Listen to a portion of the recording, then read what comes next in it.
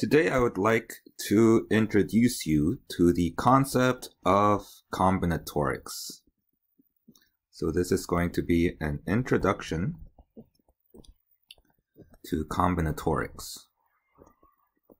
What is combinatorics? Combinatorics is basically the way of counting numbers, and it's actually very much or very often associated with probability. So let me give you an example. Let's say that you went to a restaurant. You're dining at a restaurant with your friend, and you're ordering food. And there are 3 choices for the main dish, and there are 2 choices for dessert. Then how many possible combination of a main dish and dessert is possible given these choices? And you can kind of visualize this. Let's say, so this is the main dish right here. We have the main dish A, we have the main dish B, and we have the main dish C. And we have 2 choices for dessert. Dessert X and dessert Y. Okay, so let's try and count these possibilities. So you can choose A as the main dish. Let me use a color for each letter. So the red stands for A. You're choosing A as the main dish. And then once you choose A, you can either choose X or Y. Right? So you can choose AX or AY. Or you can choose B. And then once you choose B, you can choose X or Y. So that's going to be BX and BY. Or you can choose C and then choose X or Y. So CX and CY. And these are all the possible choices. You've covered all your main dish choices, A, B, and C. And for each of your main dish choices, you've covered all the possible choices for dessert, X and Y. So there are a total of 6 possible combinations of main dish and dessert that you can choose from here. And this is not only used with choosing main dish and dessert at a restaurant, but it can be used in a whole lot of different areas. And if you see here, you can kind of deduce the general rule for knowing how many choices there are. So let's say instead of 3 main dish and 2 dessert, let's say we had 5 main dish, 5 main dish, and 4 desserts. Obviously there's going to be much more possibilities with more desserts and more main dish. So how many combinations of main dish and dessert is possible from 5 main dish and 4 desserts? And if you think about it, there's going to be 5 main dishes. I'm just using sticks to represent the 5 main dishes. And for each of these main dish, there's going to be 4 desserts possible. Right? So there's going to be 4 possible here, 4 possible here, 4 possible here, and 4 possible here. So what you're doing to get all the possible combinations is basically you're multiplying the number of main dish with the number of desserts.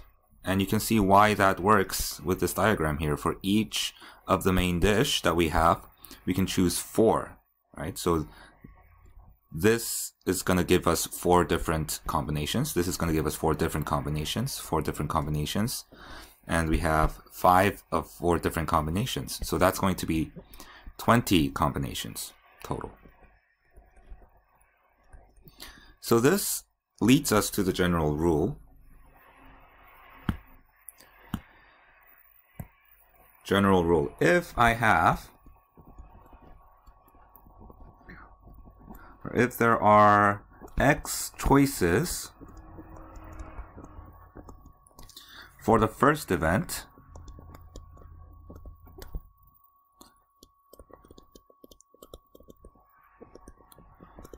and there are,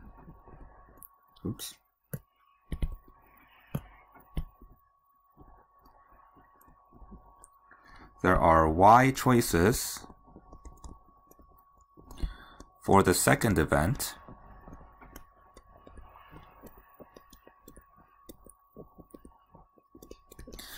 there's going to be, so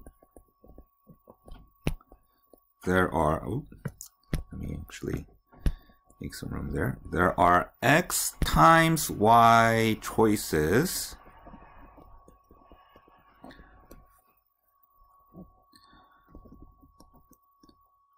for events, or for the two events, I guess. Or I guess a better way of putting it is x and x times y combinations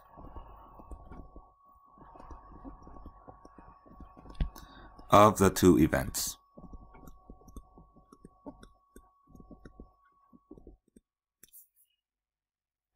Okay, and this is actually not limited to just two events. So for example, let's say at a restaurant, instead of just categorizing it into main dish and desserts, let's put an appetizer in the front. So there are 3 choices for appetizer.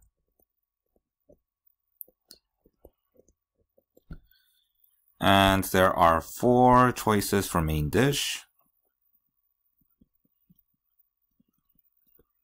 And there are 3 choices for dessert. How many possible courses of the meal are there? So you can take them 2 at a time. So for the first part here, 3 appetizer and 4 main dish, there's going to be a total of 3 times 4 combinations of these, or 12 combinations.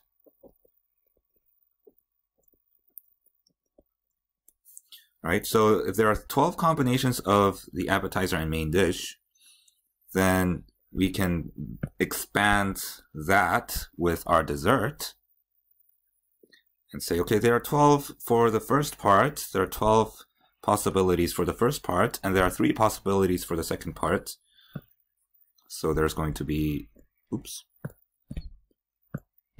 12 times 3 total combinations. So we can expand this theorem, or this process, to more than 2 choices. We can take two of them at a time. But since multiplication is commutative, there's no real right order of multiplying things, or you can multiply them in any order. So basically you're just multiplying all the choices to get the total number of possible choices. Okay, so let's try a few example problems of how this can be used.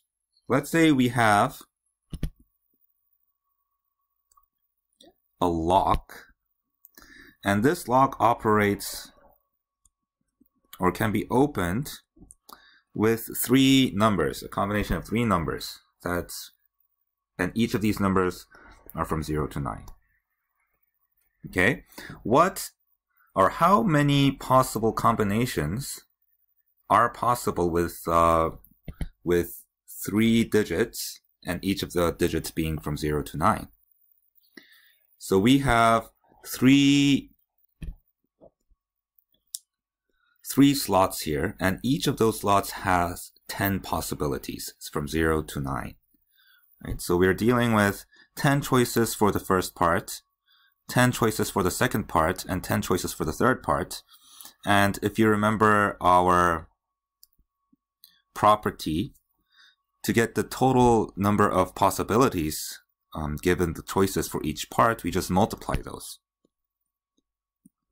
Right? So there's going to be the total of 1,000 combinations. And that makes sense because these numbers can go from 0, 0, 0 all the way to 999. Right? And that's going to be 1,000 numbers from 0, 0, 0 to 999. Okay? And let's say we have another one. Now we're dealing with a password. And let's say that our password consists of 3 numbers. 3 numbers followed by 3 alphabets.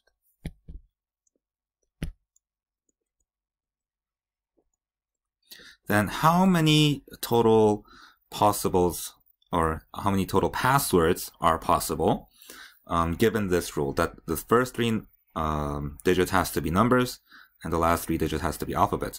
Well, so assuming that we can repeat numbers and alphabets, there's going to be a total of 10 possibilities here from 0 to 9, 10 possibilities here, and 10 possibilities here.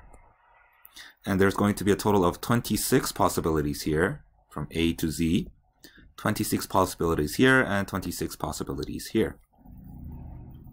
So if we want to find all the possible possibilities, we can just multiply each of these choices. We can treat each of the digits as the choices that we had when we went to the restaurant, right? So to get the total possible choices, we just multiply those. 10 times 10 times 10 times 26 times 26 times 26.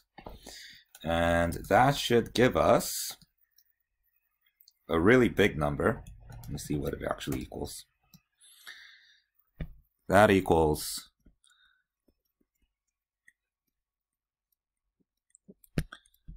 all right, 17,576,000.